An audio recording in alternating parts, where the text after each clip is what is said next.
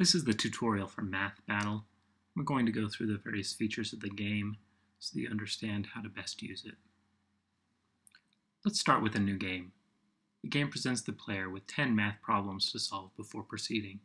The best way to solve a problem is to work it out manually, writing directly on the screen. Once you've solved the problem, enter your answer on the keypad on the right. This allows you to practice operations such as carrying and borrowing. It also enables solving more complex multiplication and division problems. Once the 10 problems have been answered correctly, a space mission begins. Instructions are presented for the current mission. Tap on the screen to proceed. You are then put at the controls of a space fighter. On the left are weapon controls. On the top is a smart blaster, which can fire once for each math problem answered correctly on the first try, and once for each crystal you mine. Below that is a standard blaster button. Next to them is a green radar reset button. On the right is a thruster bar that allows you to control your speed.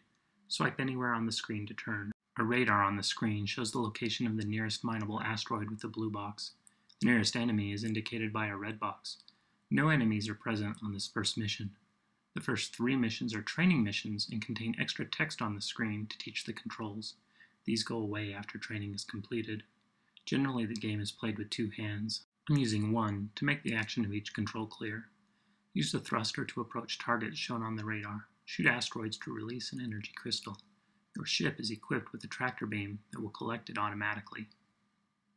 Once the goals for the mission have been completed, the autopilot takes you into hyperspace and you have another set of math problems to solve. Let's look at the settings screen. One of the great features of Math Battle is the ability to adjust both the type of problems that are presented and the difficulty of those problems. You can make adjustments for any of the 4 basic arithmetic operations: addition, subtraction, multiplication, and division. Clicking on the plus and minus buttons on either side of the setting adjusts it. An addition setting of 10 means that any number up to 10 can be used to create the problem. Similarly, a multiplication setting of 10 means that multiplication problems up to 10 times 10 might appear. Subtraction and division function a little bit differently. A subtraction setting of 10 indicates that the answer can be a number as large as 10. Similarly, a setting of 10 for division means that the answer can be as large as 10. Choose appropriate settings for the player. For example, my 2nd grader likes the settings to be at 99 for addition, 10 for subtraction, and 5 for multiplication. Now let's look at the Resume Mission button. The game is automatically saved as you pass levels.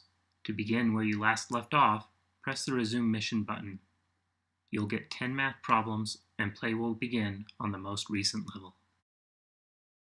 There's one final button on the main screen to discuss. That is the small All Game, No Math button.